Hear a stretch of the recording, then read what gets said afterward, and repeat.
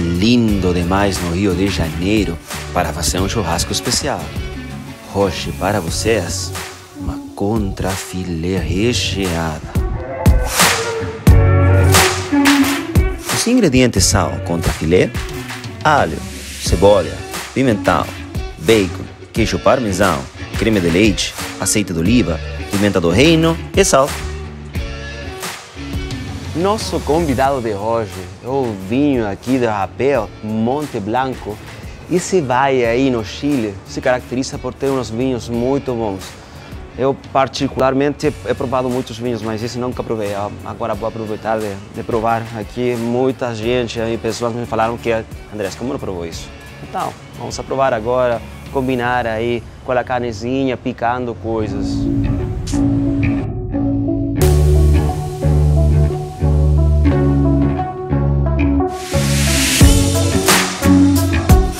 Então, a seguinte coisa que vou fazer um molho para a carne e vou começar a colocar todas essas coisas aqui na panela. Um pouquinho de azeite de oliva. Com lenha a coisa fica muito melhor. Tem uma chama grande, para esse tipo de coisa, se vocês querem cozinhar com uma panela, aí ter lenha é muito importante. Primeira coisa que vocês têm que colocar aqui é alho. Aí revoltem um pouquinho.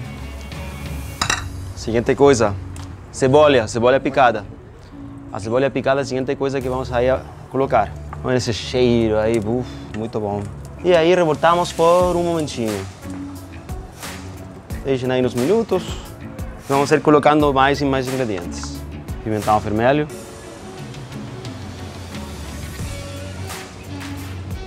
E por último aí, nosso bacon. Dá um sabor aí especial, complementa o sabor, isso é importante.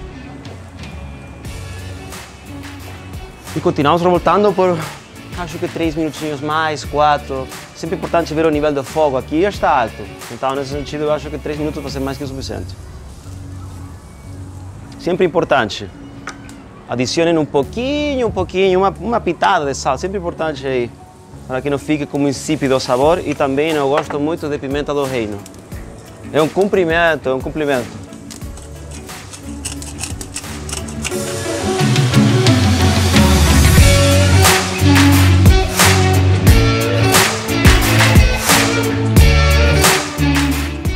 Então, agora que nosso molho está um pouquinho mais frio, vamos fazer um molho mais grande.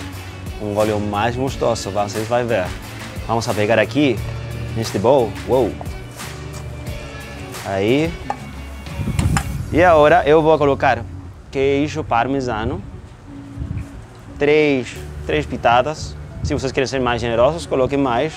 Mas o corte de carne que vou fazer é equivalente a 1 quilo, então 3 tá bom. Se vocês querem comer aí, gostam de queijo, coloquem mais. Aí. E agora, ingrediente secreto, com isso vai ficar uma delícia. Creme de leite. Vem aí. Equivalente a 3 colheres, aproximadamente. Aí, e agora o que vocês vão fazer, vocês vão revoltar aí. Tuki.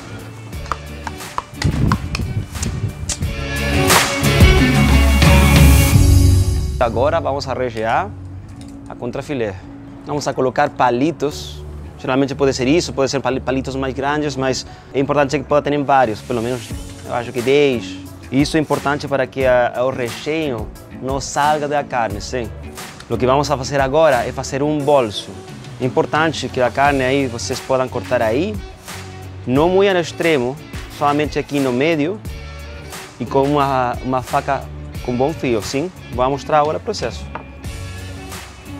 E o importante é que a faca chegue mais ou menos aí, não mais que isso. Vocês podem testar, se vocês fazem assim, podem testar. Aí chegou. E começam aí com muito cuidado a cortar para o lado.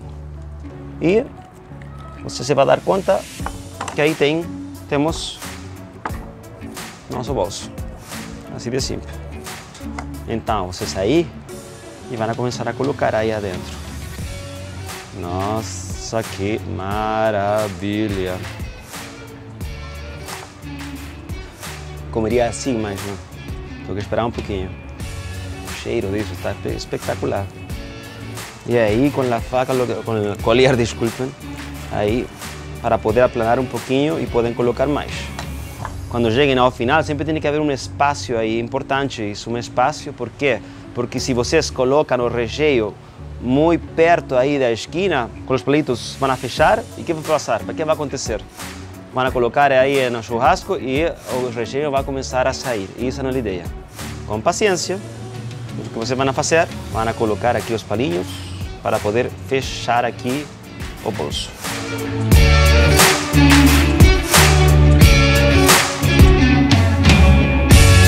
Nossa carne está pronta para ir ao churrasco.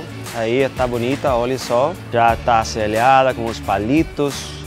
E um tip, é sempre bom colocar esse tipo de carnes primeiro por a parte da gordura. A parte da gordura é como um selho, então qualquer coisa que aconteça, se o fogo está muito forte, isso vai proteger a carne de que possa ficar assim bem passada, me entendem? A ideia é que possa ficar vermelha, contra filé deve ficar ao ponto, esse é o ponto ótimo. O recomendável é fazer esse corte aos 6 segundos a mão. Uma dica, por exemplo, é você corre o carvão para o lado e fica um fogo indireto. Isso é uma dica. Mas o que acontece? Esse tipo de churrasco é um churrasco mais pequeno, então você não pode correr muito. O que vamos a fazer é colocar os ferros ao médio. E aí,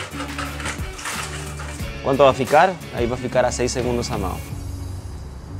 E vamos a colocar aí nossa contra filé. Eu pessoalmente gosto de colocar sal fina nestes cortes porque no final eu coloco um pouquinho de sal grossa, você vai sentir esses copos assim como se desfazem em sua boca e isso é a graça. Coloquem aí 3 pitadas aproximadamente e agora é esperar. Eu gosto de selhar por todas as partes primeiro, 2 minutos cada parte e depois disso deixem aí 35 ou 40 minutos a um lado e depois você dá a volta.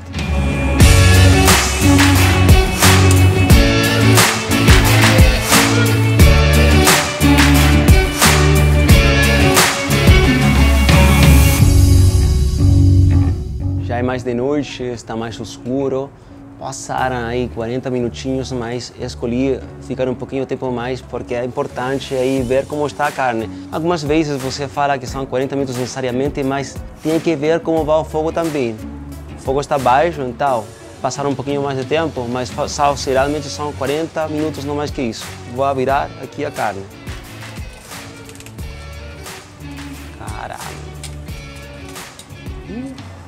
Não esqueça, colocar de novamente 2 a 3 pitadas de sal aí. E um pouquinho de sal grosso aí. E creiam-me que o sabor vai cambiar. Vai cambiar. Somente 2 pitadinhas.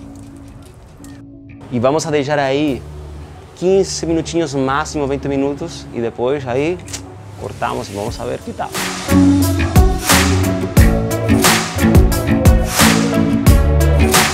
Já aconteceram 15 minutos, agora vamos a pegar a carne. Pronta aqui para cortar. Vamos a quitar um pouquinho a salsinha. Vamos a deixar aí. Olha isso aí, olha isso aí. Vamos a deixar por 1 minutinho aí para que os sucos possam esparcir um pouquinho. Vamos a cortar. Vamos a ver que está um recheio. 1, 2.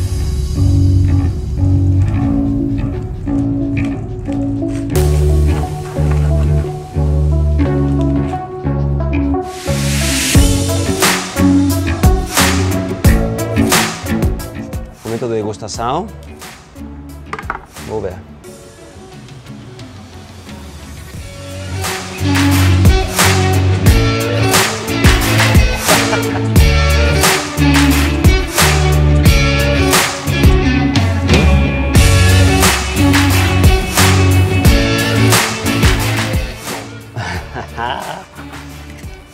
Aprovado? Aprovado? Aprovadíssimo. Tá bom.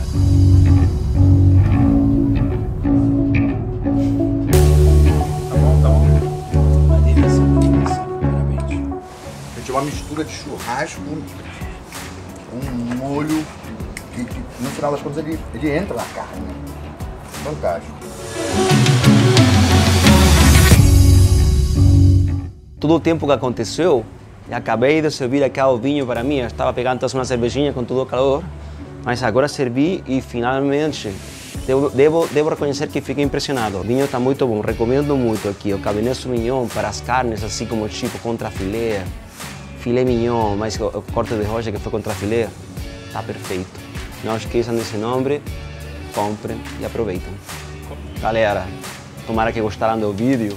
Não esqueçam de compartilhar, não esqueçam de curtir aí, inscrevam-se no meu canal, falem com seus amigas e amigos. O mais importante é que vocês compartam e podem fazer essas receitas. Qualquer sugestão, aí fico atento se vocês querem um corte diferente. Se querem um peixe, vamos a fazer um peixe. Se querem um vegetal, querem uma abóbora, vamos a fazer isso.